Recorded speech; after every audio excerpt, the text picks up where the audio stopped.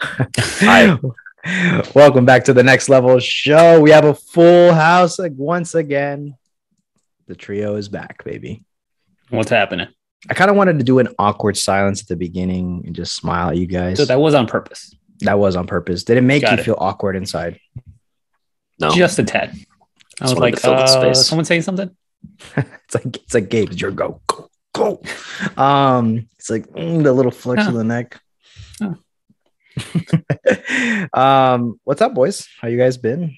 It's the end of another week. This is technically the end of my week, actually in podcast time, but also real time, because time is man-made. Relative. Yeah, and relative, of course. But we're going to Massachusetts tomorrow, which is yesterday for everybody else, if you're keeping up. So yeah, I fit in. I don't remember the exact number because some people didn't show up and rescheduled whatever, but it was close to 50 sessions in 3 days. So holy shit. I was so tired that I'm actually not tired anymore. Is it the whole 180? I went all the way back around 360. And yeah, it's like a 720 at this point, 540. I don't know.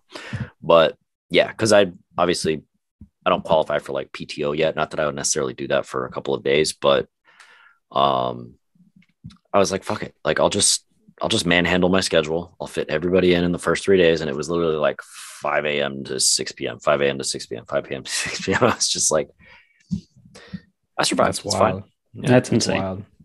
Yeah, dude, I can't do that anymore. No. Actually, I think I'm being dramatic. I don't think 50 sessions is really accurate, but it was a ridiculous number. You get the point. Mm-hmm. It's probably closer to 4. But yeah, so we're going to Massachusetts. Jen's brother is getting married, and it's going to be our first family trip, I guess, and Oliver's first time on an airplane. You guys know how I feel about fucking airplanes. So I'm going to try and not send my negative energy to him while we're on that fucking death trap. And totally safe. What are you talking about? Yeah, totally safe. Statistically speaking, safe. Exactly. Statistically speaking, it is. You're all good. No worries. I know. You've been to Massachusetts before? Or first time? I have not. No, and actually, I'm excited to go. I'm excited to get away. It's going to be a little bit of a break, whether it's a full-flown air quotes vacation or not. I'm excited for that part, but I've never been, and I want to go back so that I can actually go to Boston and hang out and see the sights. And especially because, as lame as this may sound, I've put in probably 800 or 900 hours into the game Fallout 4, which takes place in Boston. Yeah. So I, in a weird sort of way, I kind of know my way around. This guy, kind of. No, but I want to see the actual places. I'm right there with you, because when I went to LA, same thing. I was just it's like Grand Theft Auto 5. This is here, that's over there. It's the same thing. It has the same feel, but same layout. Yeah.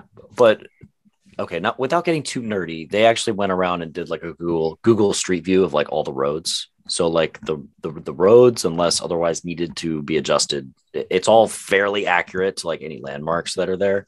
Yeah. But it's always been a place that I wanted to go to, regardless of the game or not. But we won't have the chance to go. But it'll still be time away. It'll be nice weather, and it'll be a little bit of a break from the busy schedule. So. It's a nice place. I would recommend anyone to head over there. The cool thing about it is you can really just park your car and just walk the entire city. Everything is just relatively close, good walking time, and it's a good stuff over there. Yeah, as long as you don't get attacked by raiders. I was there in Boston last year, actually, and it was still during COVID. It was somewhat open, so I didn't get to do much. Went to a couple restaurants, bars, and then I went to go have lobster rolls, which is very popular over there. So definitely very you gotta good. have one. That was kind of the best part. The best food that I ate in Boston was those lobster rolls, just because it's different, it's fresh. The seafood over there is better. Water, all that good stuff. It's cool. I mean, you'll have a good time. It's not my favorite city, to be honest. It's it's really not. I'll be honest. So for the people, what is your favorite city?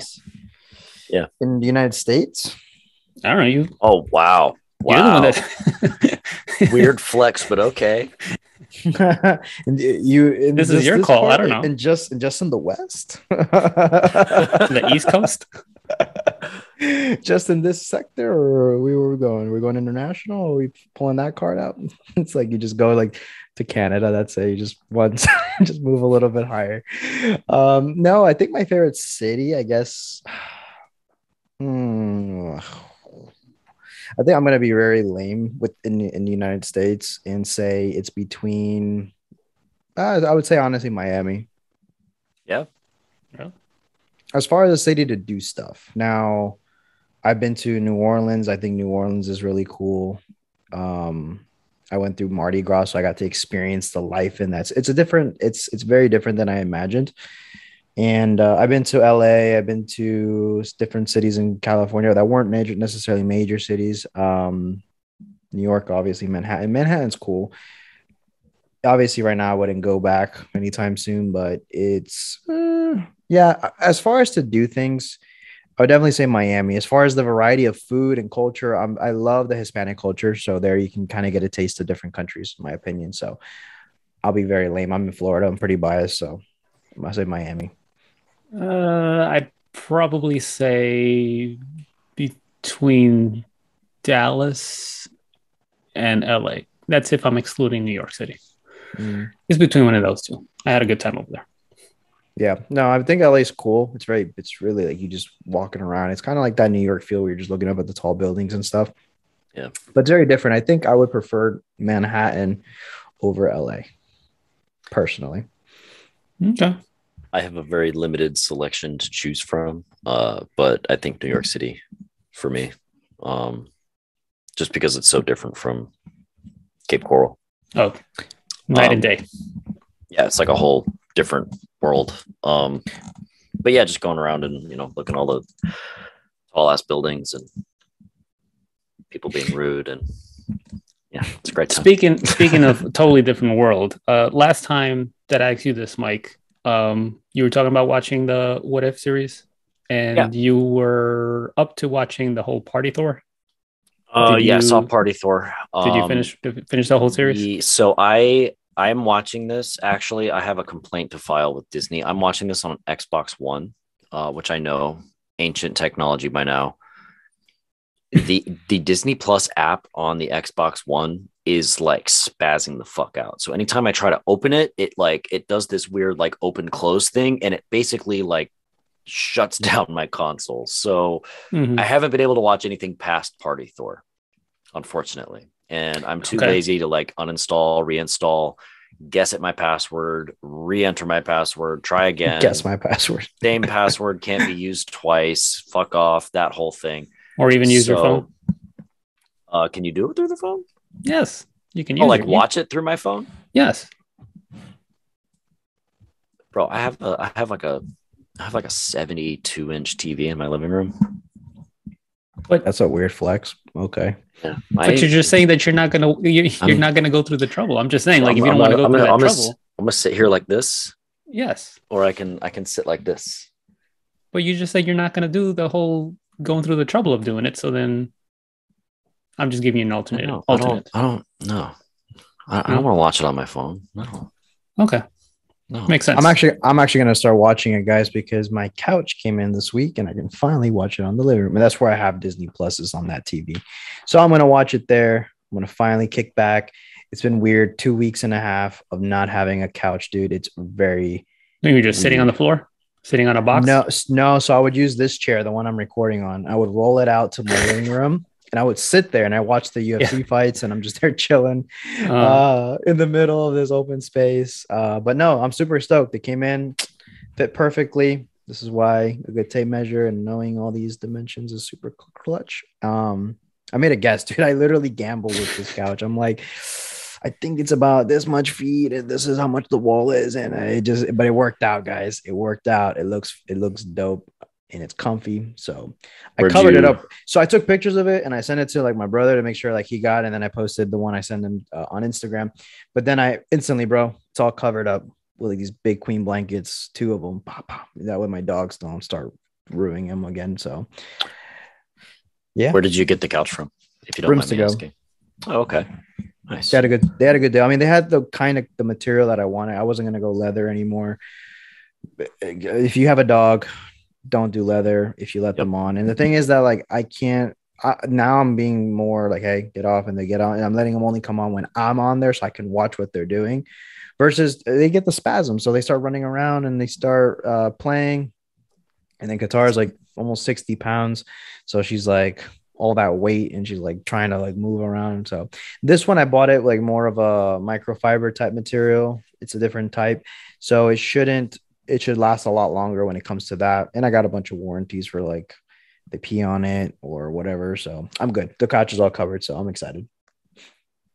Nice. We went with leather because babies vomit and leather's easier to wipe it off. This is true. So yeah, we have lots of like scratches and stuff because dogs and cats doing their thing. But the leather's clutch when he projectile vomits at 2 a.m. on a Monday morning.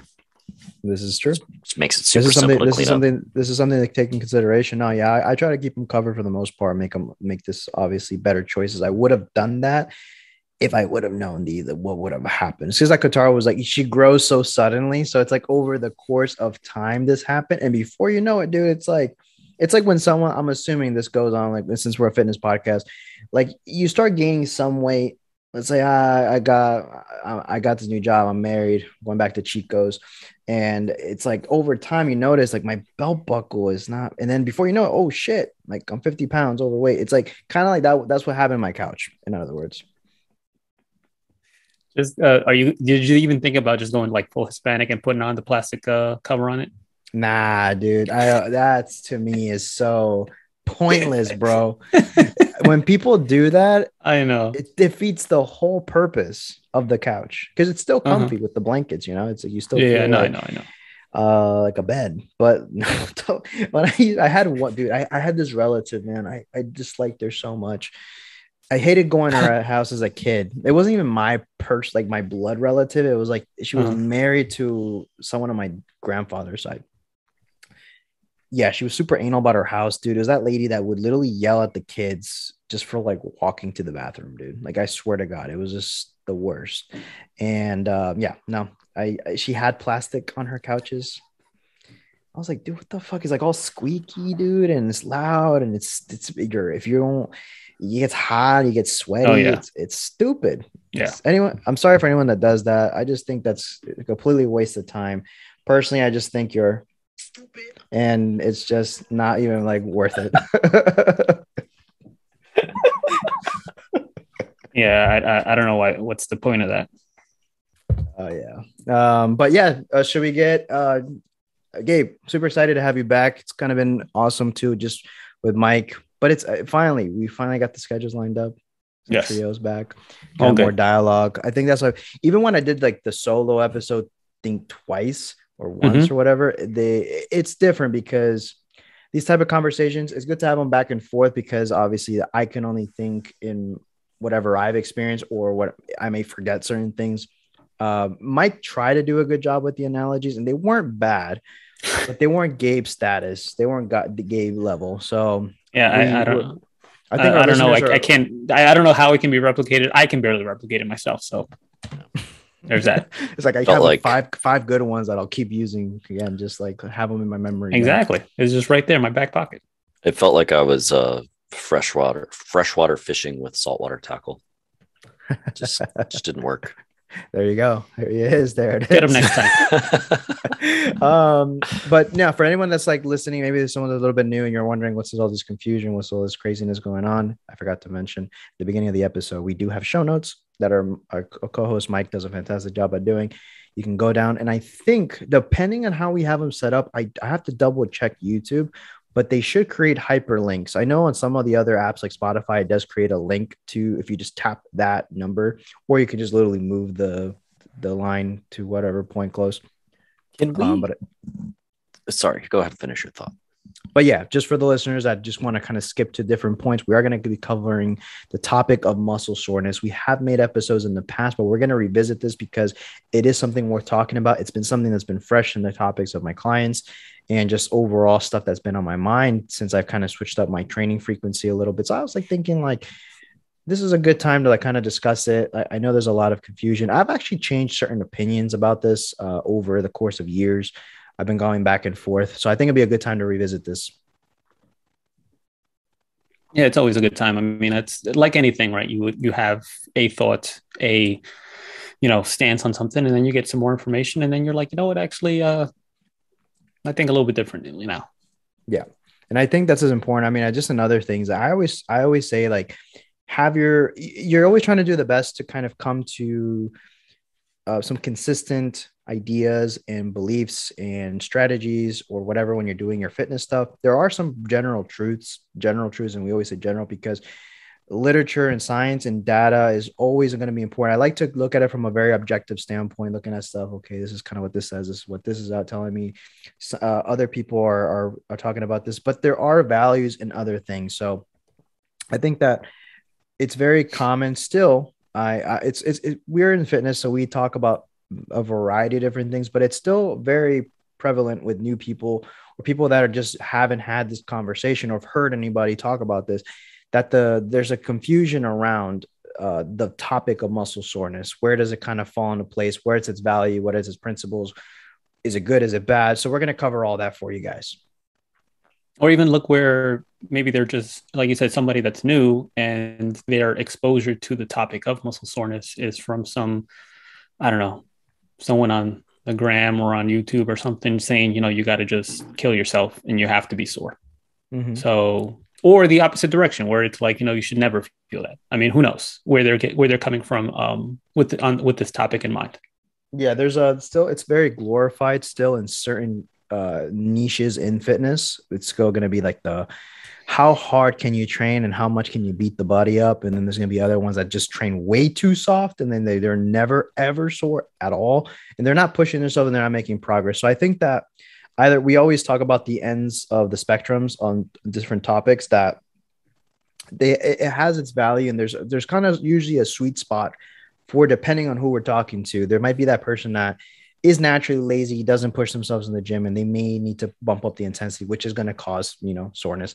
And then you have the other extreme that maybe you're going always chasing that soreness, but maybe like not experiencing that soreness for a bit of time and still training in a moderate intensity will lend itself better. So before we get into all those little nuances, muscle soreness, what is it exactly? And what does this mean for you that's maybe experiencing this?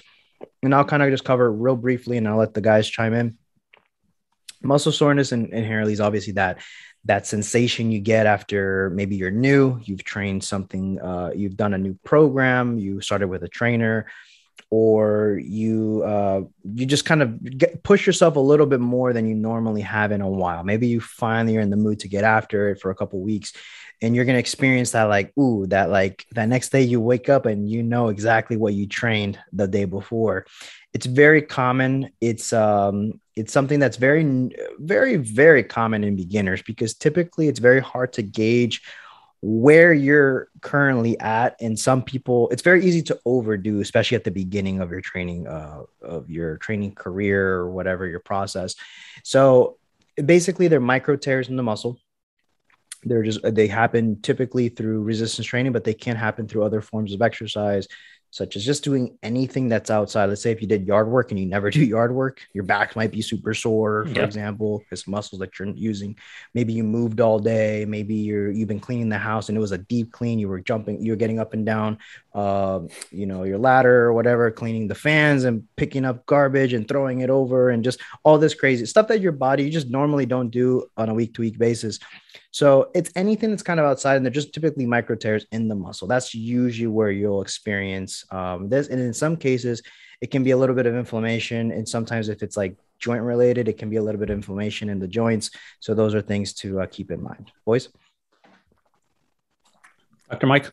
Yeah, well, I mean, I think you covered it pretty well. I always like to frame it like this. Like when you're exercising, you're intentionally causing trauma to your body in a very acute, I don't know if acute is the right word, in a very minor way. It's not like you're intentionally tearing your ACL, but you are breaking down some muscle fibers. And then, if you were to just think of that logically, if you're tearing down muscle fibers, if you tear down enough of them, it's going to fucking hurt. It's going to be a little stiff. There's going to be some swelling in that area, which is what, hypertrophy comes from, air quotes.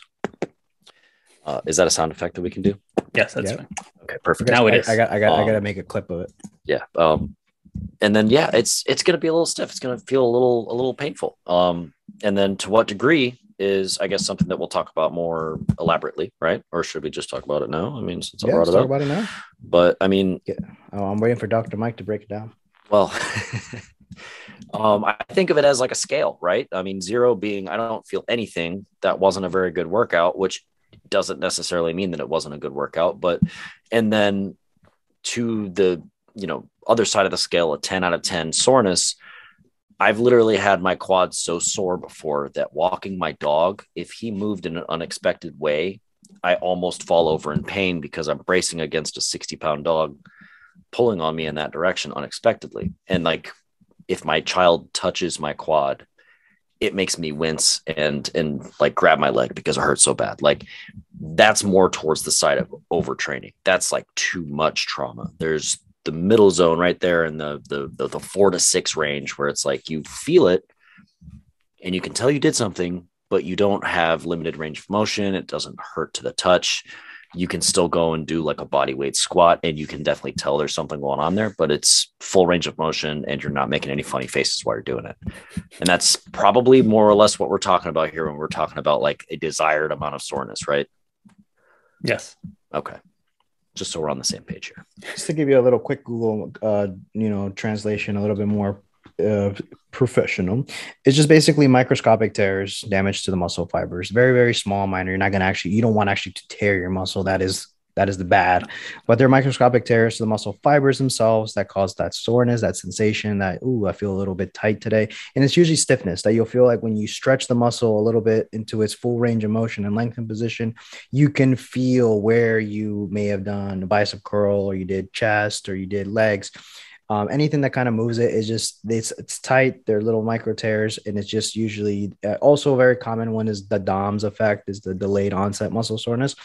It's usually the one that you feel maybe not the day after you did a workout, but you'll feel it maybe that it's day 2, day 3. It's very, those are different types of soreness.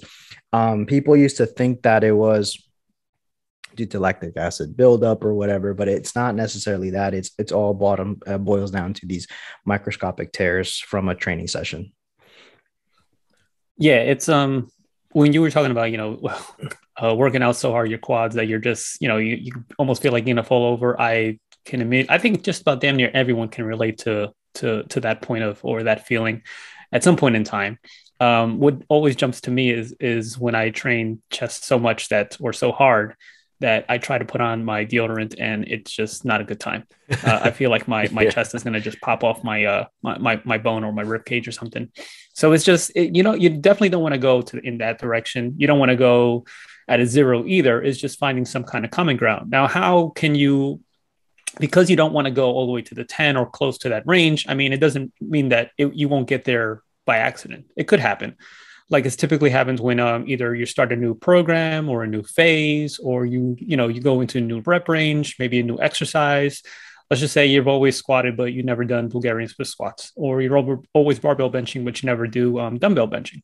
So just something new will kind of like get you towards that area, especially if you say, okay, well, I typically bench X amount on the bar. I can do the same amount on dumbbell. And just because it's something new, exactly, like shaking his head, like, no, not a good idea. It's hard to gauge it. And because it's sometimes hard to gauge, you'll lend more towards that end of the spectrum when you need to just be as careful as you can and just say, okay, let me just try. I always like to tell people, hey, let's just try this one. How's it feel? I'd rather go too light than too much. I'd rather undersell it than overreach, in my opinion. Because it's easier to add a little bit more intensity or more weight or more reps as opposed to take anything away. It's done. You can't. What are you going to do? Go back in time? I don't have salt. Yeah.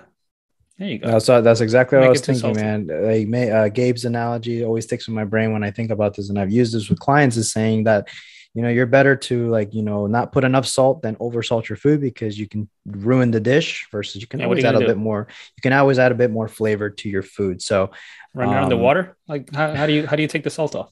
What, You bro? It just rinse it reminds me of the off. time. It reminds me of the time that I really over seasoned my steak, and it's because the top of the steak seasoning fell off, and it just Oh, bah. So I had enough meat. So I'm thinking, what if I just spread versus I could have just picked that with a spoon or something and maybe saved it. Dude, so salty. It was just ridiculous. It was just way too much. It was like I ruined the steak. There you go. Point. this was before you threw it on the grill. Yes. So I would imagine if that happens, you would take it, like, pick it up and try to like maybe like dust it off with your hands and take some and put on the other side, perhaps, and put on like a So brand that's new so plate. that's what so That's that's what you what I did. did. I literally And took it still, and I put it to like a bunch of because it was just that high in sodium, I guess. But yeah, yeah. just an example that you can oversalt it and just ruin a dish. If I would have just adjusted that and made it less and taken that seasoning out of the plate without Yeah. mixing it, I probably would have had a chance. So don't oversalt your workouts in this case. Um, but basically, we covered what it is exactly, what muscle soreness is. Usually, what it means is it can be like in this case we joke around about oversalting, but it means that you may have overreached. And in a lot of cases, this is what it is for most people after you've been doing it for a while, or even at the beginning. You may have just done a bit more too much than you actually needed to.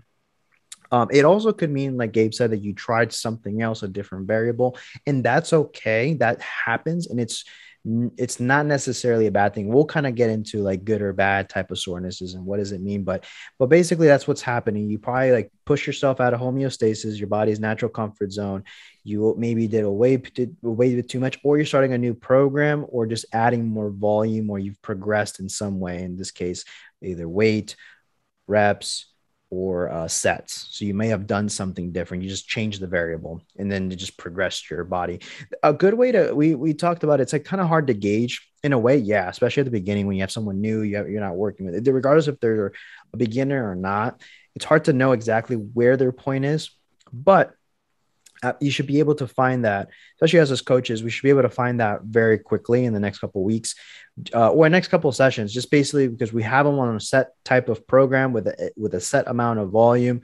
This is what I'll do with clients is that I'll slowly change and add and flip variables around that are not just to one spice up the workouts, make them more exciting, something new to look forward to. Maybe, oh, we have this exercise for the next month, and it's just little changes there so that their body will continue to progress.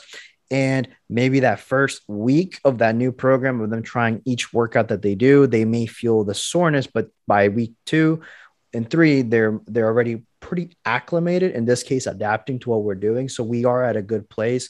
If they're sore every single workout, every single time, I may just full blown, like I have to be accounting, like, is this person even sleeping, eating enough, hydrated enough? Are they overly stressed with their life?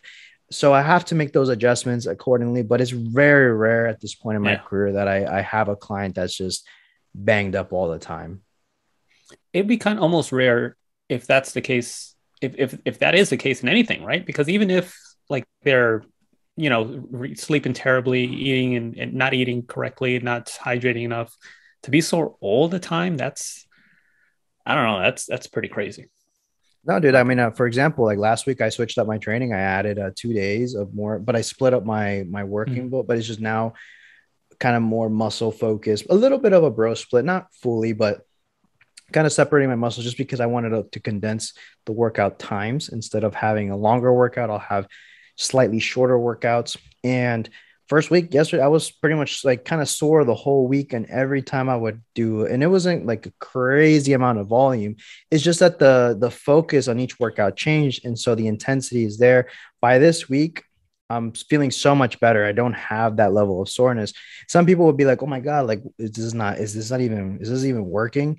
But the goal is, we'll kind of talk about other forms of progress towards the end. But basically, yeah, this is like normal. First week is you may feel something like I did something, and Yeah. that's okay. That is in this case a good indicator of a good soreness or a good level of soreness. It wasn't ever to the point that it hindered me from doing other workouts the rest of the week or my daily tasks. This is a bad thing. If you're so sore that you can't, like Gabe said, you can't even put deodorant because it hurts so damn much, or you can't like drive your car. We joke about this because this is something that we used to think like, yeah, we're getting gains, man. But we probably like fucked up so much there that it was just like literally no point to go that crazy. There was literally we were just literally broing it out and just being just off the walls. Yeah. So what happened? Basically, exactly that. And what happens when you can barely put on your deodorant? Are you going to make it to the gym? Are you going to do anything when you get to the gym if you could barely put on deodorant? Like what kind of weight are you looking to put up or move if such a mundane task is hard for you to complete?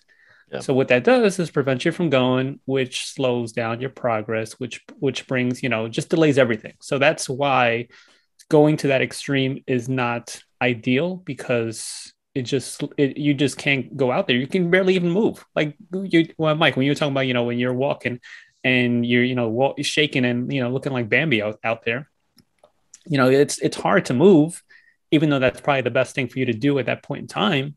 But it's just, it's just not ideal, and just slows you down. When you think it would make you go faster, you're like, okay, yeah, I'm going in the right direction, but you're really not.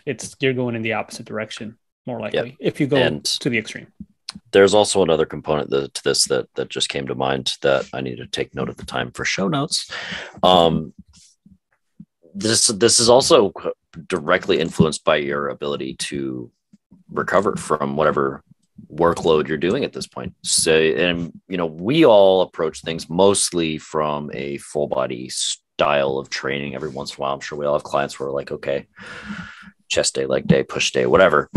But even more so conducive towards the body part split side of things, where people are just hammering in the intensity. And yeah, you're so sorry you can't put deodorant on, but like, I don't have to worry about that for my next training day because it's leg day. So I don't even need my chest for that. But even past all of that as an argument, if you're doing so much volume, 2 chests, 2 legs, 2 shoulders on a day-to-day basis, and you're not dialed in on all the other components as far as sleeping right and eating right and recovering and drinking water and all these other things that we talk about so much, it may even be to the point where you're getting so sore that you can barely move, and it's not even giving you the results that you're looking for because you're not hitting all the other points. So that also kind of lends itself to, just the average person. If you're an average person with average goals, I say that in a very kind way,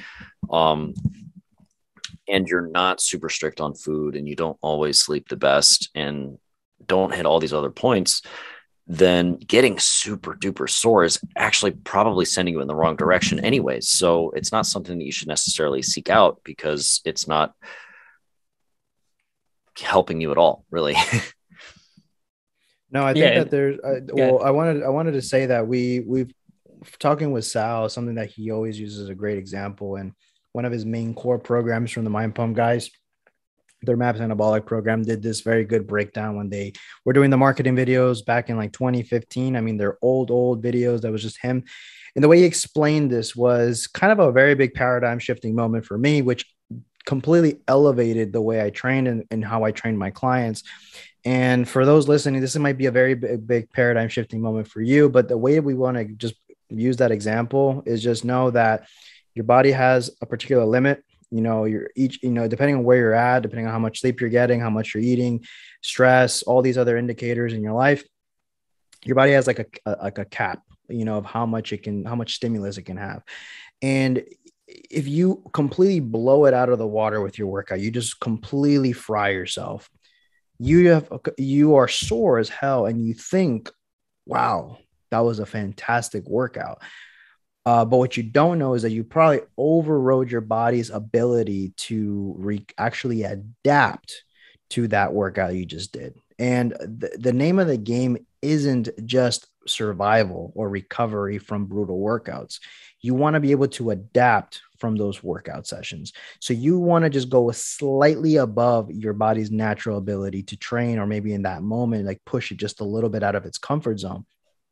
You don't want to be to the point like we're talking about, we're joking around, like your knees are buckling when you're walking after a leg day. It's just your muscles are so fatigued and depleted and just banged up. You will recover from that workout, but you won't necessarily always come back stronger. You'll be resistant to the punishment, but you're doing so much that your body has no time to build upon that and actually build muscle and get stronger. You may adapt from the soreness, but you're constantly pounding the body, when we know that if you do just enough, your body can actually adapt from the workout. Thus, your soreness level may be under control, maybe like a day or a couple hours. Once you eat and you stretch out, boom, it's gone. You come back to that workout again, and then you hit that session, and now you're lifting 5 more pounds on a couple of lifts, or you're actually progressing over the course of months. That is adaptation. You want to see that with minimal soreness, and if that's happening, you are in the good zone. And the bad zone is if you have killer sore workouts, like you're so banged up, but you're barely seeing any progress outside of that. Like you're not looking necessarily any better. Your weights in the performance in the gym isn't getting any better. That, where you're kind of like, you're probably doing way too much. Your workouts are like, it's more than necessary. You're overly stimulated. So a good breakdown is, remember, you want to make sure you're adapting in your workouts versus recovering from your workouts. Yeah, and you when you said that, it kind of what jumped into my head was when you work out, you want your body, like you mentioned, to adapt and put all the resources into getting stronger than how it was before your workout. But instead, your body's saying like, "Holy shit, we're really fucked up. Let's just go and allocate all of our resources to just getting into working order, being able to walk properly without falling over." As opposed to let's get our quads stronger, let's get our legs stronger, let's just do this. No, it's just saying, hey, we're fucked up. Let's just try not to be fucked up. Mike, you were gonna say something? I like that. It's like, don't be effed up if you're gonna be effed up. I feel like I've been swearing way too much in my day to day. I'm trying to be good, but then it just comes out. Somebody yesterday at the front desk was somebody that you meet people like Carissa that you just don't ever hear swear, or you don't expect them to swear just based on their demeanor. Mm-hmm. She was like, "How do we unfuck this?" And I was like, "Come again? What did you just say?" Like, caught me off guard so much, and so that just came to my mind when you said. I think there's a difference though between using, like, saying like that's an example of how to maybe put like an exclamation point or underline or a bold in a word, as opposed to just being vulgar for the sake of being vulgar. Yeah, like me. I'm just kidding. I'm just kidding. I literally have no filter. I just when you said that, I was like, the fuck. I know. I was just like, Gabe saw it. I know my face when you were like, "Don't F this up." I was like, the fuck is this? I know. Come back to this shit. It sounds weird. Like I've been out for a week and I come back to this bullshit. It's like, we're men. Let's talk like men. But basically in a nutshell, it's like we've talked about in many episodes, and we're describing this just to kind of recap this point, is your body's perceiving signals in everything you're doing. So we want to make sure that you're not sending it such a overpowering signal, which all your body is registering is like, I just need to survive and just not die, basically. Mm-hmm. Versus when you send the appropriate signal, the appropriate amount of training stimulus, you're actually going to tell the body to build and get better. And that's where I have clients that have mentioned this to me personally, and I know one of my clients that just supports the hell out of this podcast.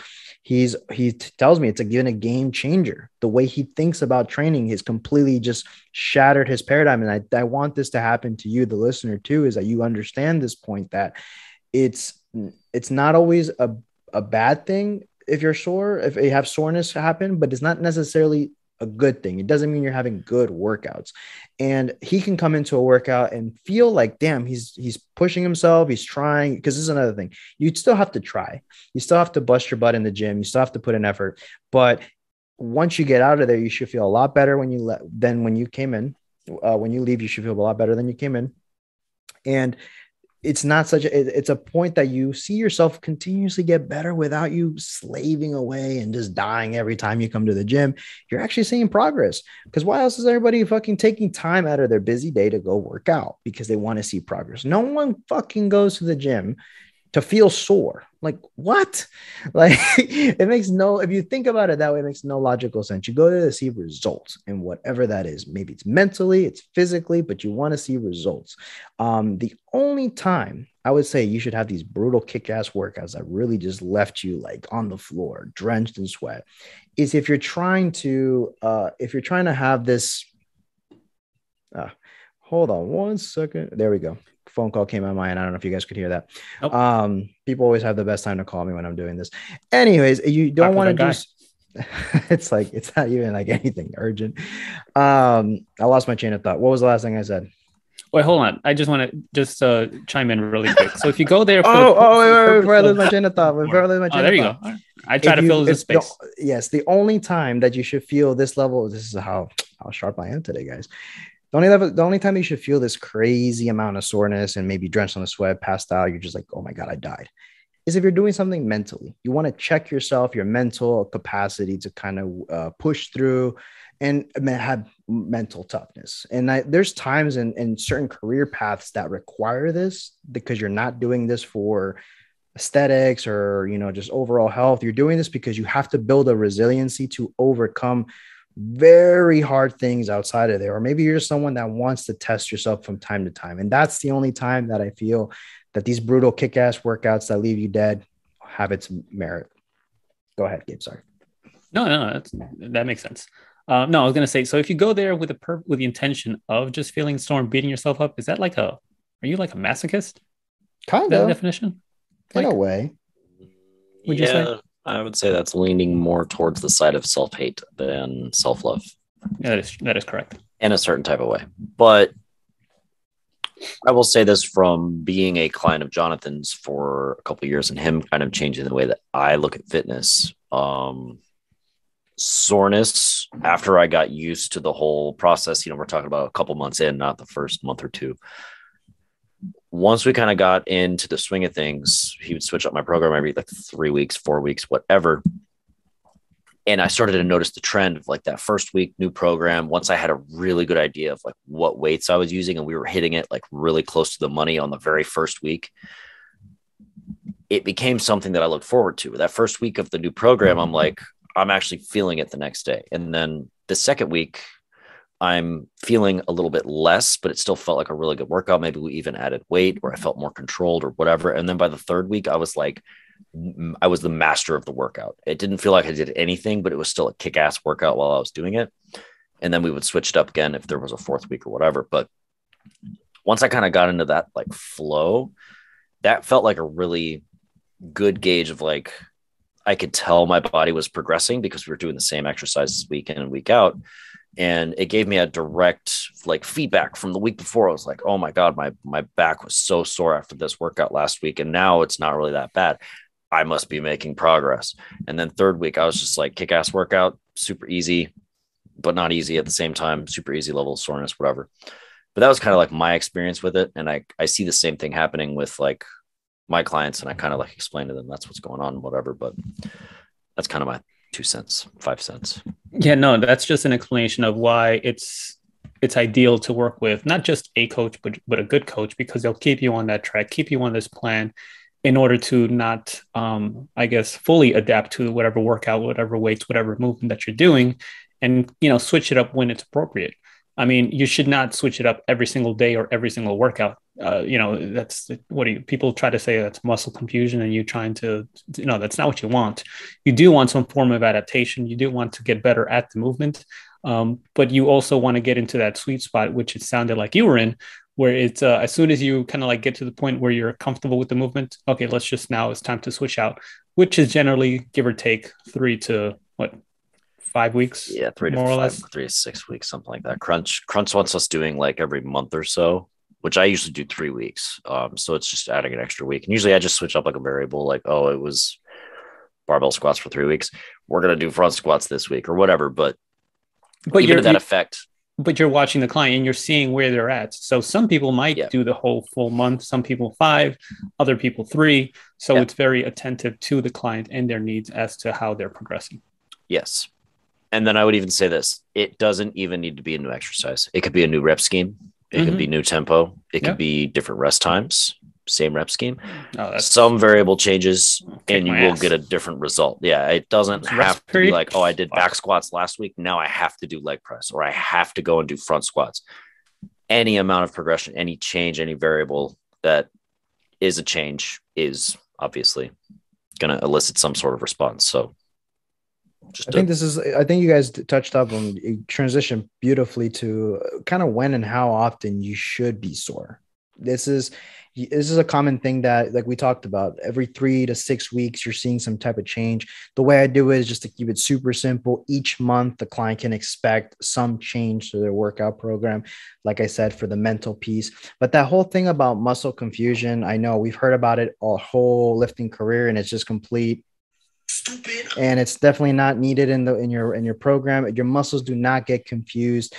If you are doing that too much, you're not allowing your body enough time to truly adapt. Hold on. So, I'm sorry. So I'm laughing because you played that, but then I'm laughing that you're looking away from the camera to stop laughing.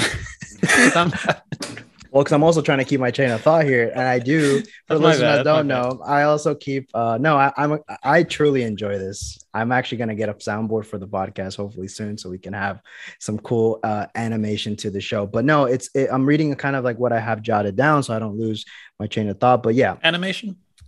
Yeah, it's animation. I don't know, like radio-ish type, vibe to it. I don't know. We'll figure it out. Yeah, whatever the perfect term for it is. But yeah, just I usually like to make these switches because muscle confusion in and of itself isn't necessarily valid, because we talked about signals, we talked about adaptation instead of recovery. You want your body to be able to adapt and actually learn what it is that you're doing. This is what Mike was saying, is that by week 3, he was doing the same exercise that he did in week 1, but now it feels a lot better. It's still hard, but it's not to the point where it's overbearing, and he's actually been able to maybe lift more weight than he did week 1, because his body learned the pattern and what the skill it's trying to attain during that time. And that's why also not switching, people will get so confused that they feel like they have to have a completely new blank slate workout, which you can, if that's something you care for. But the way I like to program is to have very similar movement patterns across the board for the most part. And what I'll change are the small, maybe set, the amount of sets, the rep schemes, maybe we talked about tempo, and all these little things that can make the workout a bit more intense and change it. People are blown away when you just give them, let's say, 2 minutes for doing this exercise for this amount of reps or whatever. Then you switch it. You didn't change the exercise, just change the rest period. Boom. Like, it's a full new adaptation. They're progressing there, and their body's getting a little bit of that novelty. But over time, you want to keep certain things consistent because you want to continue to see progress. I have a buddy at the gym that his joke was, he had a client that asked him why is kind of leg extensions towards on their leg days is almost a pretty good staple. And I think the client's goal was to build their quads. And he's like, well, how much are you lifting on the leg extension? He's like, this much weight. He's like, well, you still haven't finished the whole stack. So there's still progress to be made. And it was just a simple joke, but it just goes to show there's still a lot of progress to the amount of strength that you can obtain. Obviously there's cap outs, of course, but it's just to put it into perspective for you. So you're just feeling like, I need something super new to break through this plateau. You may just need to change 1 or 2 things, or maybe just manipulate something in the workout itself, and you're going to continue to see progress. Mike? You just reminded me of an experience that I saw or had earlier this week. Maybe it was Monday. There was a guy deadlifting. We have lifting platforms with pads and rubber weights, so you can drop the weights. If you're deadlifting, it's not as loud. It's actually really awesome. Not to plug in my super awesome gym, Crunch Fitness on Pine Island Road, but there was a guy using metal plates for deadlifts, and I was like, "Oh, hey man, respect the 405, but you can't use the metal plates on these because it'll mess up the little area over here." And he's like, "Oh man," he was like, "I can't fit as much weight on the bar if I use the bigger ones." And I was like, respect, bro. Just keep doing what you're doing. I'm not even gonna take that away from you. Just keep going, bro. It's perfect logic. But do you think it would damage the platform? I don't think it shouldn't damage the rubber. I don't especially if you have the main rubber plate as your base plate, it lifts it slightly. You're not necessarily touching the full floor of the That plate. would probably be a thing. I don't know. I think he worked his way up to like 5 plates. Oh And shit. he was doing it. I mean, he wasn't doing like sets of 12 or anything. I think he maybe get like 4 or 6. Whenever, like, that's more distracting me than like anything else in the gym. If there's somebody super fucking strong and they have good form, that's like my eyes were like, I'm trying to like pay attention to my client. I'm like, that's fucking cool.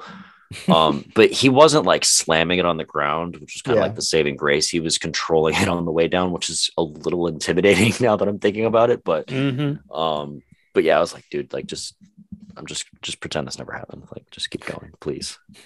Do it for me. Well, to kind of go down to the last point, guys, we have different forms of progress. We talked that we were going to cover this at the end. It's just stuff to kind of shift your focus. I made a post the other day basically saying that like muscle soreness doesn't necessarily mean good workout. And I put good workout in quotation marks. Things you want to be focusing on is obviously other avenues, other aspects of your body, your mindset, your strength, your performance in the gym.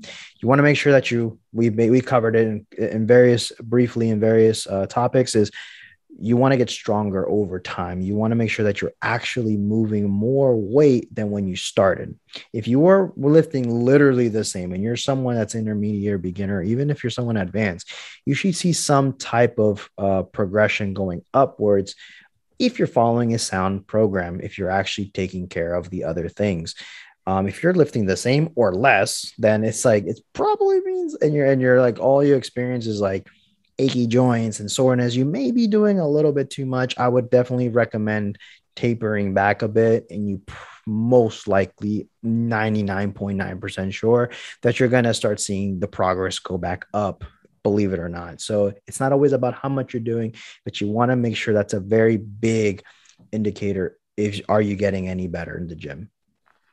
Yeah, it's a factor, but not the only one. And if all you're doing is chasing soreness, then you're more than likely not progressing as much as you could. Now, let's just say you're sore all the time, and you're saying, but I'm still adding more weight to the bar. I'm still progressing.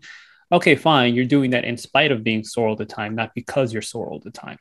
So you would, to your point, scaling back just a little bit, you can probably move forward as in a much faster way. Correlation isn't causality. Boom. Isn't it causation? Listen, it's already been said. Don't take this from me. I just like you guys usually clown me for when I make up words, so causation. I saw my shot. Causality. I'm gonna look that up later. Either way, my closing thought would be that soreness, a good progression would, if you're following a structured strength training routine that's actually thought out and put together in a good way, I would say soreness going away over time is actually a good measure of progress, because that means that you're adapting and you're doing things in a smart way. So kind of like what I was saying before, first week, definitely feeling it. Second week, a little bit less. Third week, good to go. That to me in my brain, and what I try to preach to my clients, is that that's your body literally adapting. That's exactly what should be happening. That's what you should be experiencing. So if you're not getting sore, that means you are getting the desired result. Your body's responding. So you know what comes to mind when you say that, dude, is just if you can actually bump up the weight or do that extra rep and not be sore, that should make you excited, because the fact that you can get away with more and not feel anything after the day after, that's actually a very positive, in that you're doing everything else right, because you did the effective dose to be able to then do better in the gym that next session. So that's something to keep in mind. Like, I know that when I'm like really sore, like to the point, like when I'm training with a friend and we're just going after, we're just kind of broing it out and being silly, but it's like the next day you're like, oh God, like to the touch. And I'm like, yeah, I just completely did way too much that I needed to do. And I'm like, shit, I know I'm going to have to recover from this. And I'm really not going to expect to see any crazy progress or muscle building from this. But I don't want to scare listeners either from trying hard either. So I do definitely want you to push yourself. You will get better at gauging this. This is something that comes with time. You will still overreach at times for fun, and it will happen. Not always. It's not going to a couple workouts that happens is not going to mess it up for you. You just have to keep kind of knowing that I've said it's not even like an actual scientific fact, but it's like I would say about 80 to 90% of the time of your workouts, you shouldn't be banged up and sore. You should actually feel pretty good the majority of the time, and leave that 10 to 20% where you get after it, you push yourself and you say, you know what, I'm going to really test myself. And a way to avoid this is not going to failure on like every single set. I would say maybe the last set of each workout, depending on what you're doing, you can push yourself pretty close to mechanical failure, which is just your body's form. I mean, the form, when it starts to break down, that's something to keep in mind, is that you can get there until you can complete a proper rep. I think that's that's a very easy way to translate that over to the everyday person lifting, whoever's listening to this right now. Just let yourself go. Even if you said like, okay, I'm going to do 12 reps, but you got to 12, and man, like you just let yourself keep going and see like, dude, I got 16 reps. So definitely you were maybe under. Now, you know, I can maybe bump that weight up next time. I think that's a good way to make sure that you're not caught slacking, because I know it's very easy for the people that like maybe don't like lifting. They start playing it way too safe. And then they're on the other end, like we talked about at the beginning of the episode. But I definitely allow on the final sets, I allow clients to AMRAP it until I see them finally break down, because I'll be surprised. Like, dude, you got like 4 or 5 other reps. I'm glad we allowed this set to be kind of that determining set, so you can continue to see progress. And the other, just to kind of wrap up my point with the different forms, is body composition, whether that's muscle building or fat loss in that same kind of niche. Like, you should be able to see physical changes, clothes, the way your body's shaping and actually looking. Those things should be improving over time as you're making progress. That has nothing to do with how sore you are in the gym. Word. Any other thoughts on this topic? I think we did a pretty good job. I have thoughts off topic. All right, let's do it. What is it? I finished Squid Game, and I have not. Haven't even started. I didn't think the ending was lame. I liked it, and I look forward to impending season 2. I have is to it dubbed watch it just or so is it dubbed or subbed? I mean, I watch anime, so I watch anything original. If it's subtitles, that's fine. I'm just asking. I haven't seen it. I do want to, but yeah, there is an English like dubbed version. And kind of like we were talking, people were saying like the writing's bad, or there's not an emotion or anything like that, and it's probably just because it's subtitled. And then it's not the people actually talking if you're doing the dubbed version. But I liked it. I thought it was a really cool show. It's an interesting concept, and given the premise of the show, there's really only one direction it can go. So yes, it's an expected ending, but at the same time, there was still a little bit of a twist. It was still pretty good, and I mean, I enjoyed it. Was it the best show I've ever seen? No, but it was pretty cool. Yeah, I got to watch that. I'm behind. I haven't seen that. I still haven't even seen the Dave Chappelle show special, so I got to hurry up and catch watch that yet. No, yeah, I need to. Hopefully, I don't know. Today, tomorrow. Well, there you go. Close us out, boys. Do your thing. Mike, I got a question for you, and John, you too. You can join in. No. What do you call a haunted chicken? A whatted chicken? Haunted. A haunted chicken? This is Halloween themed. I don't have a Halloween themed joke though.